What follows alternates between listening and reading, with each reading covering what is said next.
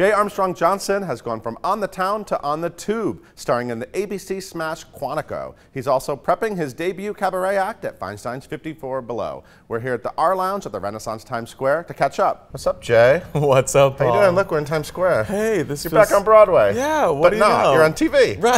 You're on TV, you're a TV star. Yeah, it's like, man. you know, somebody, you don't see someone for a few months and suddenly you're a TV star. Hey, it's kind of how it happened for me too. It blew me away when it happened. I wasn't ready. You're on the huge ABC hit Quantico. Yeah. That's crazy. Yeah, man. You having fun? Yeah, it's my first TV show. I've never done something like this. I'm learning a lot. Yeah. You know, mixing and mingling with some LA actors, which is kind of crazy.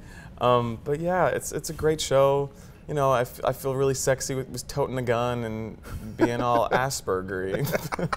Aspergery. Yes, so you play, what's his name, Will? He's Dr. Will Olson. He's a nerd. Yeah, he's a pretty big nerd. Literally a rocket scientist. Yeah, he's literally a rocket scientist. And he's young to be a rocket scientist. Yeah, so he's like 24, 25. Yeah, that's nuts. Yeah. So are you like super smart on the show? Yeah, I'm like the guy that they give all the like jargon to. Like I know all the facts. I'm like memory, ridiculous mind stuff. So how did this happen? When did all this happen? Tell me about how this went down. Like toward the end of the run of On the Town, I got called in for a different role on Quantico, and I got down to the very last, and I didn't quite get it. They went a little older with it, and then a new role came back around for after the mid-season break, and they called me in for that role, and I went in once, put myself on tape once. I guess I'm really good at being on the spectrum of autism because I just had one audition and I got it. Josh Safran, our showrunner and creator, is a big Broadway fan. Oh, so wow.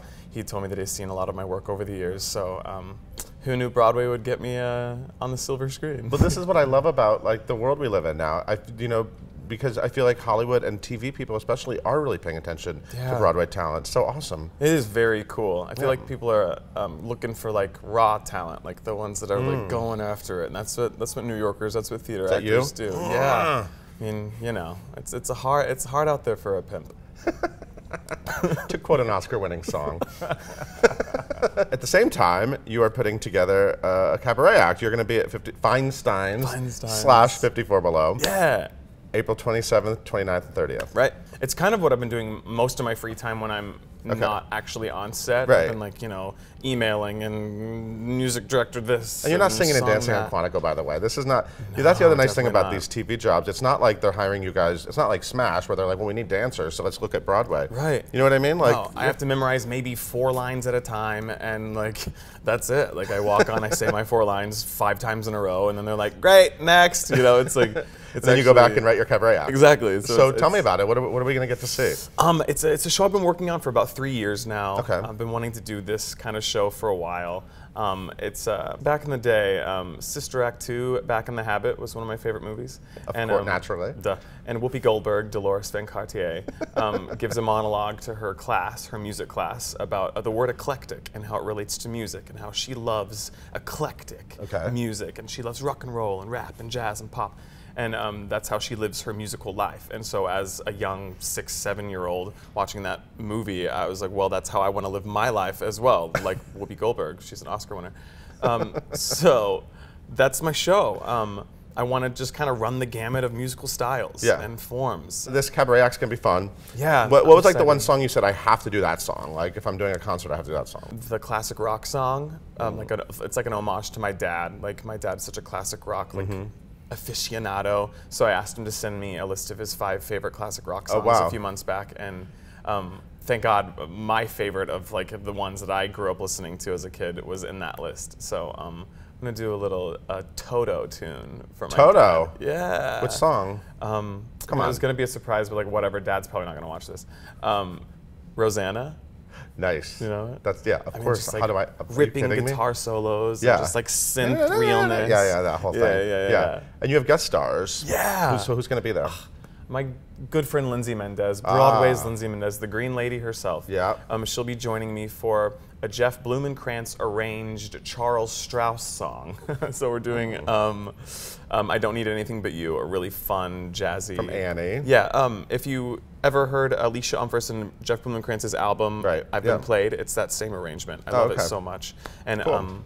not Alicia, but Lindsay will be joining me for that tune because she's. So you're Daddy Warbucks to her Annie. Oh hell yeah! It's gonna be real weird. Just a twink Warbucks and a Mexican Annie. It's gonna go so well. You know, twink Warbucks might be the way to give a boost to that show. I don't know. That might be the next. Right? That might be the Billy Lewis Jr. from Glee. He was on the last season of Glee. He's become one of my best friends. He's my boyfriend's best friend from home. And he's joining me for the hair-infused number. Because he did the national tour of Hair in my same track I did on Broadway. So we have that connection, which is fun.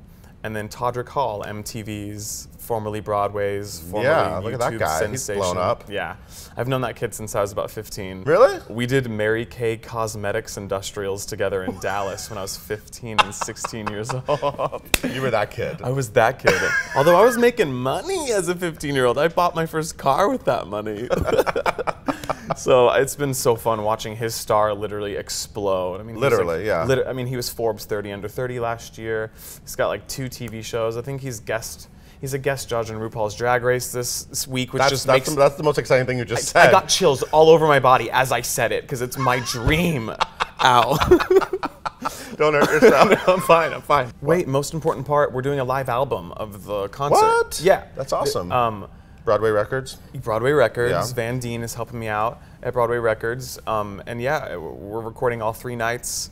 We have an Indiegogo campaign right now trying to raise the funds. I've got an 8-piece band. I've got 3 backup singers. I've got 3 or 4 guest artists. Wow. So it's a huge night, and it's $30,000 to pull something off like that in terms of a live album. Contribute, if you will. Okay, Jay, thank you so much. No, it's so good to see you. You too, Paul. I'm so thrilled to see you on my TV. Thanks, man. It's awesome. It's pretty fun. And Feinstein's 54 Below. I'm going to say it again, April 27th, 29th, and 30th. And Quantico is on Sunday nights at 10 o'clock. 10 p.m. Eastern Standard Time. ABC. ABC. Look at you. High five.